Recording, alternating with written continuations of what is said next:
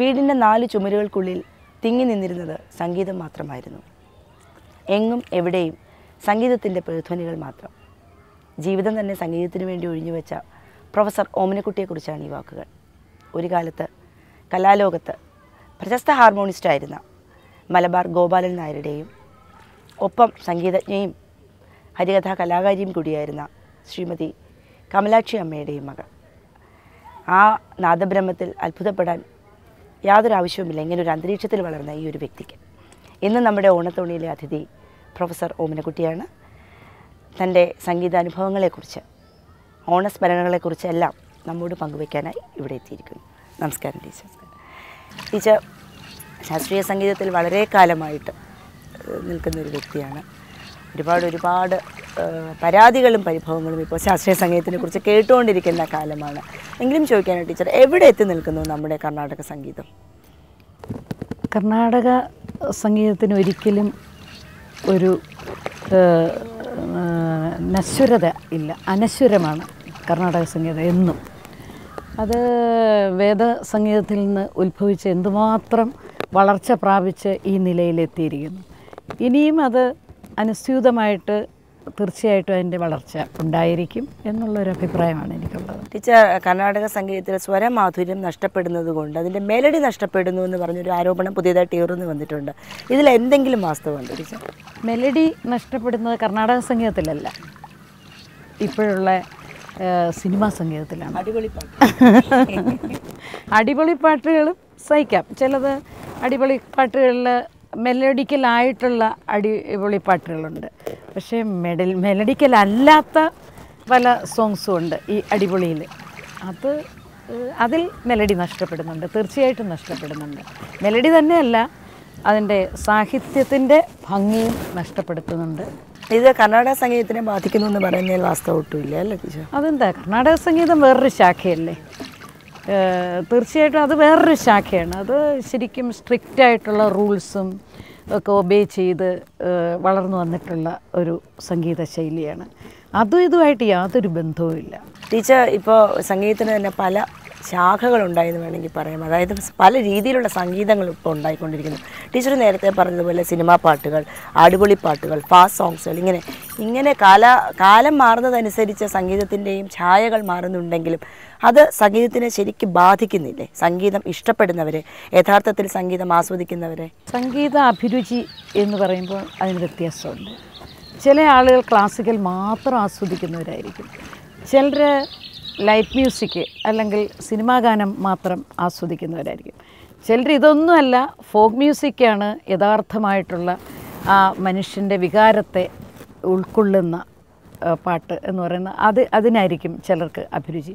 അപ്പോൾ വിവിധ അഭിരുചിയാണ് മനുഷ്യർക്കുള്ളത്. അപ്പോൾ അവരവരുടെ അഭിരുചിക്കനുസരിച്ച് അവരവരെ ആസ്വദിച്ചോളും. ടീച്ചർ, ഞാനിപ്പോൾ നേരത്തെ പറഞ്ഞായിരുന്നു ആ ടീച്ചർ വളർന്ന ഒരു അന്തരീക്ഷം. അങ്ങനെ ഒരു ഗൃഹാന്തരീക്ഷത്തിൽ വളർന്ന ടീച്ചറിന് ആദ്യമേ ഒരു തീരുമാനമുണ്ടായിരുന്നു ഇതായിരിക്കും തൻ്റെ തട്ടകം എന്നുള്ളത്? പ്രത്യേകിച്ച് ഒരു ലക്ഷ്യമൊന്നും ജീവിതത്തിലുണ്ടായിരുന്നില്ല. ഇപ്പോഴത്തെ കുട്ടികൾക്കാണെങ്കിൽ അവർക്ക് വളരെ ചെറിയ പ്രായത്തിൽ തന്നെ ഇങ്ങനെ വേണം, അങ്ങനെ വേണം, അങ്ങനെ ആകണം, ഇങ്ങനെ ആകണം, വ്യക്തമായി അവർ വളരെ പ്രാക്ടിക്കലാണ്. അവരുമായിട്ട് സംസാരിക്കുമ്പോൾ നമുക്ക് മനസ്സിലാവും നമ്മളുടെ ഈ പ്രായത്തിൽ നമുക്ക് ഈ വക ചിന്തകളൊന്നും ഇല്ലായിരുന്നല്ലോ എന്ന്. പിന്നെ എന്താ, അച്ഛനും അമ്മയും പറയുന്നതനുസരിക്കുക. നാട്ടിലുള്ളവരൊക്കെ ഇല്ലേ, മൂക്കില്ല രാജ്യത്ത് മുറിമുക്കൻ രാജാവ് എന്ന് പറഞ്ഞ് അതുപോലെ അന്ന് പാടുന്ന വളരെയധികം പേരൊന്നും ഇല്ലായിരുന്നു ഞങ്ങളുടെ നാട്ടിൽ. അപ്പോൾ ഇത് വന്നാലും എന്തൊരു വിശേഷം വന്നാലും ഞങ്ങളെയൊക്കെ വിളിച്ച് പാടിക്കുക എന്നുള്ള, അപ്പോൾ അങ്ങനെയൊരു ജീവിതമായിരുന്നു. പക്ഷേ അതിങ്ങനെ വരുമെന്നോ അങ്ങനെയൊന്നും ഇല്ലായിരുന്നു. പിന്നെ അച്ഛനും അമ്മയ്ക്കുമൊക്കെ ചില ഉദ്ദേശങ്ങളൊക്കെ ഉണ്ടായിരുന്നു. ഇത് ഞങ്ങളൊക്കെ മ്യൂസിക്കിലാണല്ലോ, അതുകൊണ്ട് ഇനി മ്യൂസിക് വേണ്ട, ഇനിയുള്ള കാലത്ത് മ്യൂസിക്കിന് യാതൊരു പ്രയോജനവും ഉണ്ടാകുകയില്ല എന്നൊരു ചിന്താഗതി അവർക്ക്. കാരണം അവർ അത്ര കഷ്ടപ്പെട്ടിട്ടുണ്ട്. കാരണം അവർ അത്ര കഷ്ടപ്പെട്ടിട്ടുണ്ട്. ഈ അന്ന് ഇതുപോലെയുള്ള കൺവെയൻസോ, നാടകത്തിലായിരുന്നല്ലോ അച്ഛന്, സംഗീത നാടക സ്റ്റേജിലായിരുന്നു. അപ്പോൾ ഈ ചവിട്ട് ഹാർമോണിയം എന്ന് പറഞ്ഞ് വലിയ ഭാരമുള്ള ഹാർമോണിയമാണ്. അതുമൊക്കെ എടുത്ത് ബസ് സൗകര്യവും അങ്ങനെയില്ല. അപ്പോൾ അവർ വളരെയേറെ കഷ്ടപ്പെട്ടിരുന്നു, മ്യൂസിക്കിന് വേണ്ടി വളരെയേറെ കഷ്ടപ്പെട്ടിരുന്നു. എന്നാൽ അധികമായിട്ടുള്ള പ്രയോജനമൊന്നും അവർക്കുണ്ടായിട്ടുമില്ല. വൈക്കം വാസുദേവൻ നായരേട്ടനായാലും കൊട്ടാരം ശങ്കുണ്ണി നായർ അദ്ദേഹമാണെങ്കിലും അച്ഛനാണെങ്കിലും ഒക്കെ അവർക്ക് ഇപ്പോഴുള്ള ആ സിനിമയുടെ ഗ്ലാമറൊക്കെ അന്ന് ഉണ്ടായിരുന്നെങ്കിലും, സംഗീത നാടകത്തിനുണ്ടായിരുന്നെങ്കിലും അന്ന് അത് അവർക്ക് വളരെയേറെ കഷ്ടപ്പെട്ടിരുന്നു. അതുകൊണ്ട് മക്കളെയൊന്നും അങ്ങനെ കഷ്ടപ്പെടുത്തണ്ട. അന്നത്തെ ഒരു വിചാരം എന്ന് പറഞ്ഞാൽ ഒന്നീ ഡോക്ടറാകുക, എൻജിനീയറാകുക, അത് ഇപ്പോഴും ഉണ്ട്. എങ്കിലും കഷ്ടപ്പെടാതെ അങ്ങനെ വല്ലതൊക്കെ പോയാൽ മതി എന്നുള്ള ചിന്ത അച്ഛനും അമ്മയ്ക്കും ഒക്കെ ഉണ്ടായിരുന്നു. ഈ നിർബന്ധം പെൺകുട്ടിയുടെ കാര്യത്തിലായിരുന്നോ അതോ 3 മക്കളുടെ കാര്യത്തിലും ആ നിർബന്ധമായിരുന്നോ? 3 മക്കളുടെ കാര്യത്തിലെന്ന് പറഞ്ഞാൽ ചേട്ടനെ ഒരു മ്യൂസിഷ്യനാക്കണമെന്നുള്ളതായിരുന്നു. ഞാൻ നന്നായിട്ട് പഠിക്കുമായിരുന്നു. അപ്പോൾ അതുകൊണ്ട് എന്നെ ഇങ്ങനെയൊക്കെ ആക്കണമെന്നുണ്ടായിരുന്നു. പിന്നെ ശ്രീകുട്ടൻ്റെ കാര്യത്തിൽ ഒരു പ്രത്യേകമായിട്ടുള്ള ഒരു എയിം ആർക്കും ഉണ്ടായിരുന്നില്ല. വളരെ പ്രായമായിട്ടമ്മ പ്രസവിച്ച കുട്ടിയായിരുന്നു.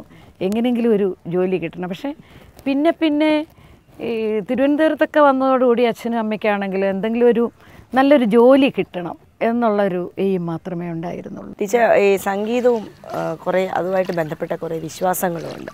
മിയാൻ ഡാൻസൻ പാട്ടുപാടി മഴ പെയ്ച്ചു എന്നുള്ള ഒരു വിശ്വാസം നിലനിൽക്കുന്നു. അതുപോലെ തന്നെയാണ് സംഗീതവും പ്രകൃതിയുമായിട്ട് ഒരുപാട് ബന്ധമുണ്ട്. നാഡീഞരമ്പുകളുമായിട്ട് ചില രാഗങ്ങൾ ബന്ധപ്പെട്ട് കിടക്കുന്നു. മ്യൂസിക് തെറാപ്പിയും മറ്റും അതിനെ ബേസ് ചെയ്തിട്ടുള്ളതാണല്ലോ.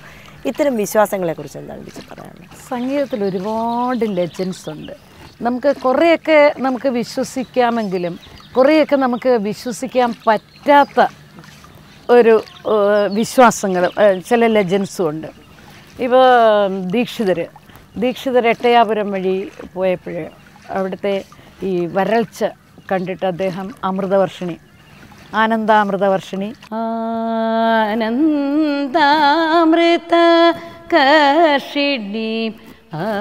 അമൃതവർഷിണി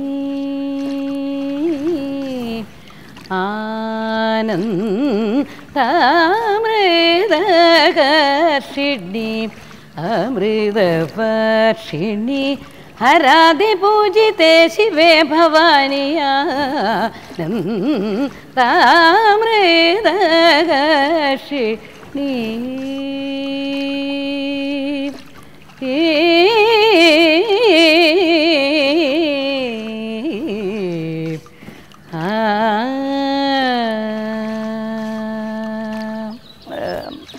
അദ്ദേഹം ആ ആനന്ദാമൃതവർഷിണിയിൽ തന്നെ ഒരു കീർത്തനം രചിച്ച് അത് പാടിയപ്പം വർഷയ എന്ന ഭാഗം വന്നപ്പോഴത്തേക്ക് ഇങ്ങനെ മഴ പെയ്തു എന്നൊക്കെ. പക്ഷേ അത് നമുക്ക് വിശ്വസിക്കാൻ പറ്റത്തില്ല എന്ന് തോന്നുന്നെങ്കിലും ചില രാഗങ്ങളുടെ ഫ്രീക്വൻസി അത് നമ്മുടെ നേച്ചറിനെ, പ്രകൃതിയെ സ്വാധീനിക്കും എന്നുള്ളതാണ് എൻ്റെ ഒരു തോന്നൽ. ടീച്ചർ, ഇപ്പം നമ്മൾ പറഞ്ഞു സംഗീതവും ചില മൂഡുകളുമായിട്ട് ബന്ധപ്പെട്ട് കിടക്കുന്നു എന്ന് ടീച്ചർ പറഞ്ഞായിരുന്നു. അതുപോലെ തന്നെ സംഗീതവുമായിട്ട് ഗാഢമായ ബന്ധമുള്ള ഒന്നാണ് ഭക്തി. സംഗീതവും ഭക്തിയും തമ്മിലുള്ള ബന്ധത്തിനെ കുറിച്ചൊന്ന് പറയാൻ. സംഗീതം ഭക്തി തന്നെയാണ്. ഭക്തിപരമായിട്ടുള്ള എത്രയോ പാട്ടുകൾ നമ്മൾ കേൾക്കുന്നു. അതിന് ആപ്റ്റായിട്ടുള്ള ചില രാഗങ്ങളുണ്ട്. മായാമാളകൾ, അതുപോലെ തന്നെ ഷഹാന, പിന്നെ സാവേരി, ഈ രാഗങ്ങളൊക്കെ ഭക്തി നമ്മളെ ജനിപ്പിക്കുന്ന രാഗങ്ങളാണ്. അനേകം രാഗങ്ങളുണ്ട്. അപ്പോൾ അതിലൊക്കെയുള്ള ട്യൂൺസ് കേൾക്കുമ്പോഴത്തേക്ക് നമ്മൾ പിന്നെ ഭക്തി ഇല്ലാത്തവനും ഭക്തിയിലേക്ക് വരും. സംഗീതവും ഭക്തിയുമാണല്ലോ. സംഗീതത്തിൻ്റെ ഒരു എയിം എന്ന് പറയുന്നത് മോക്ഷപ്രാപ്തിയാണ്, മോക്ഷം സിദ്ധിക്കുക എന്നുള്ളതാണ്.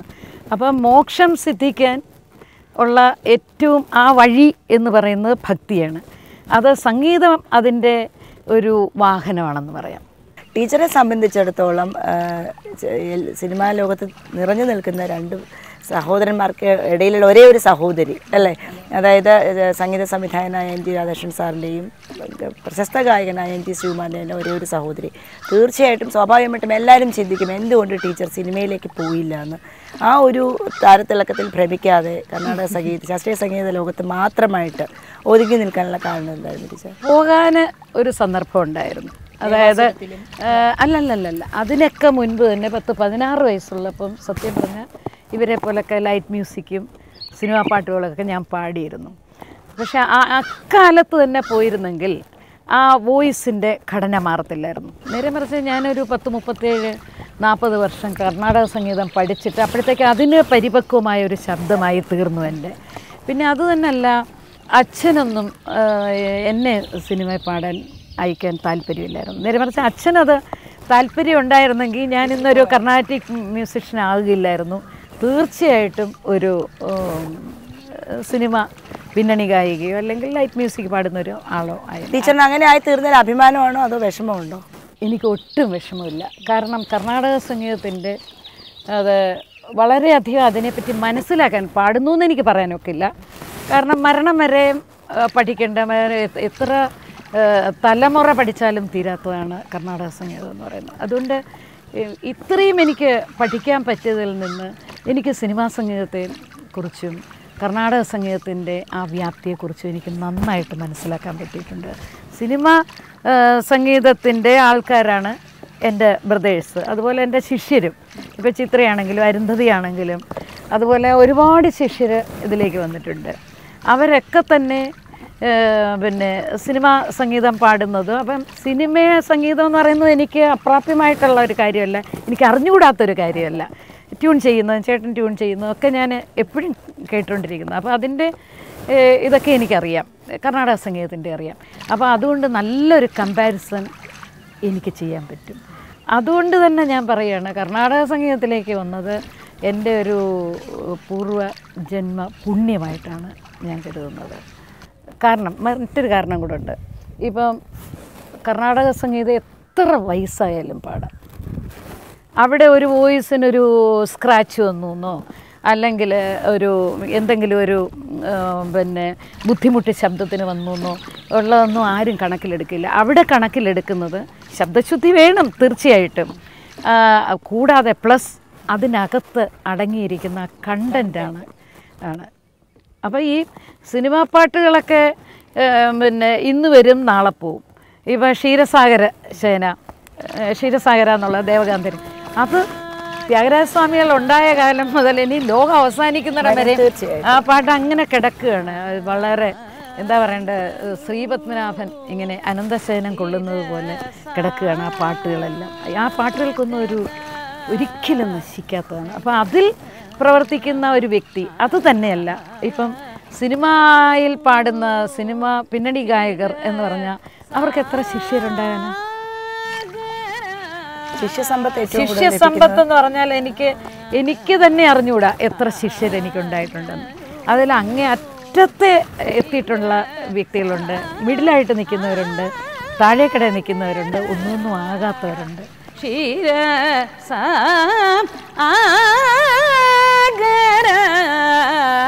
ശയന നനു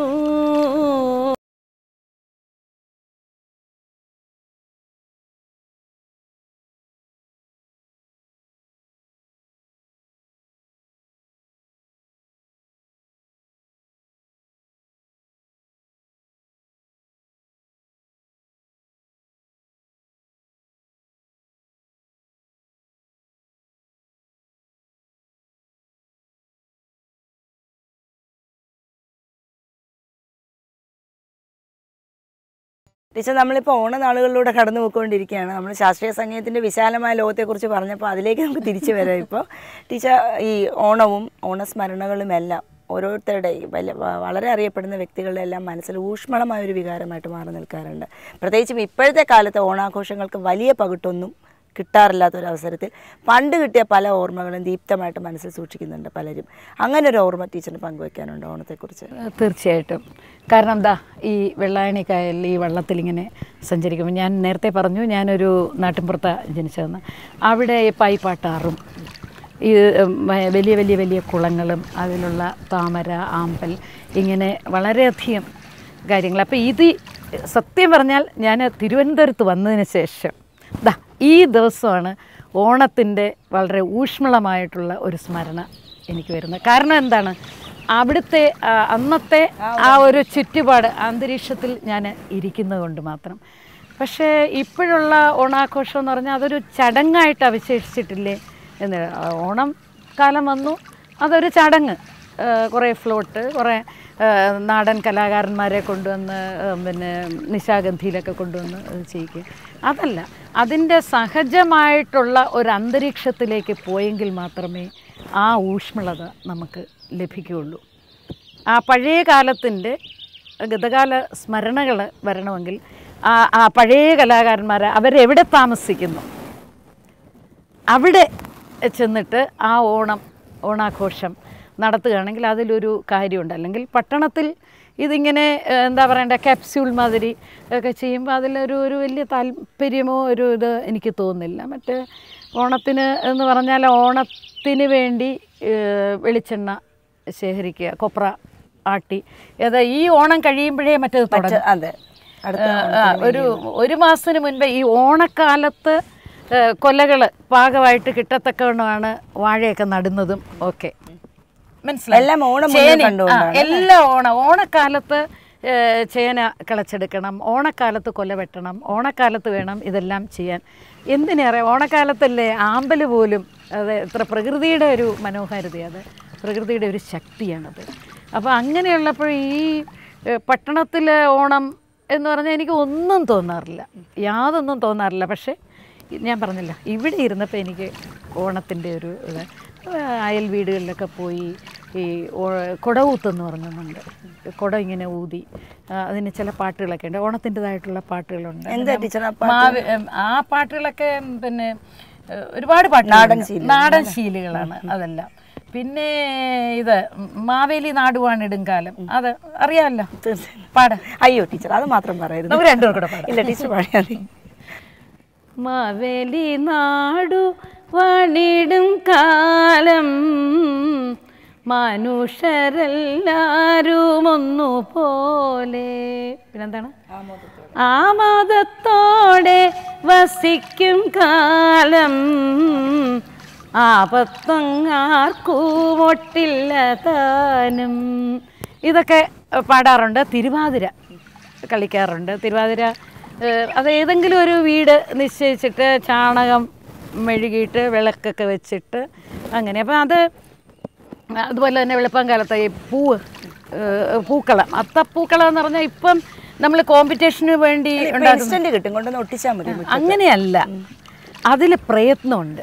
അതായത് ഇതുപോലുള്ള കായലുകളിലും കുളങ്ങളിലും ഒക്കെ പോയി പൂക്കൾ ശേഖരിക്കുക. അപ്പോൾ അത് ആ ശേഖരിക്കുന്നതിൻ്റെ ആ മനോഭാവം, ആ ഉത്സാഹം എത്രയോ കഷ്ടപ്പെട്ട് രാധാകൃഷ്ണൻ ചേട്ടനൊക്കെ ഇങ്ങനെ കായലിലും കുളത്തിലും ഒക്കെ ചാടി പൂവൊക്കെ ഒരുപാട് പറിച്ചിട്ടുണ്ട്. അപ്പോൾ തലേ ദിവസം ആ കട്ട് പറിക്കുന്നതിലും ഉണ്ട് ഒരു സുഖം. തീർച്ചയായിട്ടും മറ്റുള്ളവരെത്തുന്നതിന് മുന്നേ അല്ലേ? അല്ല, മറ്റുള്ള വീടുകളിൽ കയറി കട്ട് എടുക്കുന്നതിന് മുൻപ് കട്ട് പറിക്കുന്നതിൽ ഏറ്റവും സുഖം കണ്ടിരിക്കുന്നത് പിന്നെ ഓണക്കളത്തിലേക്ക് വേണ്ടുള്ള പൂക്കൾ ശേഖരിക്കുമ്പോഴേ. ഓണത്തിനെ കുറിച്ച് ഓർക്കുമ്പോൾ മനസ്സിലേക്ക് വരുന്ന ഏതെങ്കിലും ഒരു ശ്ലോകം ഒന്ന് ചൊല്ലാമോ? എനിക്കെപ്പോഴും ശ്രീപത്മനാഭനെയാണ്. ഓണം എന്ന് പറഞ്ഞാൽ ആ മഞ്ഞ മുണ്ടും ധരിച്ചിങ്ങനെ നമ്മളെയൊക്കെ രക്ഷിക്കാൻ വേണ്ടി ശാന്തനായിട്ട് കിടക്കുന്നു. എത്ര ലോകം എങ്ങനെ കീഴ്മേൽ മറിഞ്ഞാലും ഇത്രയും ശാന്തതയോട് കൂടി കിടക്കുന്ന എന്തൊരു വൈരുദ്ധ്യം എന്നാലോചിച്ച്. പാൽക്കടൽ അതിനകത്ത് സർപ്പൻ കോച്ചാണ്, പാമ്പിൻ്റെ മെത്തയിൽ ഇങ്ങനെ ശയിക്കുകയാണ്. ആ ഒരു രൂപമാണ് ഓണം എന്ന് പറയുമ്പോൾ എൻ്റെ മനസ്സിലേക്ക്. ശാന്താകാരം ഭുജഗശയനം, ശാന്താകാരം ഭുജഗശയനം പത്മനാഭം സുരേശം. ശാന്താകാരം ഭുജഗശയനം പത്മനാഭം സുരേശം. വിശ്വാകാരം ഗഗനസദൃശം മേഘവർണം ശുഭാംഗം. വിശ്വാകാരം ഗഗനസദൃശം മേഘവർണം ശുഭാംഗം. ലക്ഷ്മീകാന്തം കമലനയനം യോഗിഹൃദ്യാനഗമ്യം. വന്ദേ വിഷ്ണും ഭവഭയഹരം സർവലോകൈകനാഥം. വന്ദേ വിഷ്ണും ഭവഭയഹരം സർവലോകൈകനാഥം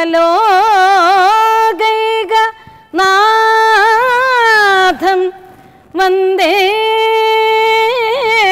വിഷ്ണും ഭവഭയഹരം സർവലോകൈകനാഥം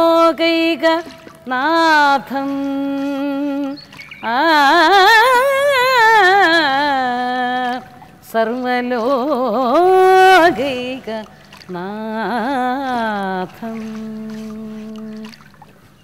വളരെ സന്തോഷകരമായ നിമിഷങ്ങളായിരുന്നു കടന്നുപോയത്. ഈ ഓണനാളിൽ ടീച്ചറിന് പ്രേക്ഷകർക്കായിട്ട് നൽകാനുള്ള സന്ദേശം എന്തെങ്കിലും ഉണ്ടോ ടീച്ചർ? എനിക്കും നിങ്ങളോടെല്ലാം കടപ്പാടുണ്ട്. കാരണം എൻ്റെ ആ പഴയ ഓർമ്മകളെല്ലാം എനിക്ക് തിരിച്ചു കിട്ടാനൊരു അവസരം ഉണ്ടാക്കി തന്നല്ലോ. എനിക്കുള്ള ആ ഒരു സന്ദേശം എന്ന് പറഞ്ഞാൽ എല്ലാ ആൾക്കാരും സ്നേഹത്തോടും സഹവർത്തിക്കുക. സ്നേഹം കൊണ്ട് നേടാൻ സാധിക്കാത്ത കാര്യങ്ങളൊന്നുമില്ല. ഏത് കാര്യങ്ങളും സ്നേഹം കൊണ്ടും പരസ്പര ധാരണ കൊണ്ടും അതുപോലെ തന്നെ അങ്ങോട്ടും ഇങ്ങോട്ടുമുള്ള ആ സഹവർത്തിത്വം കൊണ്ടും സാധിക്കും. അതാണ് എൻ്റെ സന്ദേശം. വളരെ സന്തോഷം ടീച്ചർ.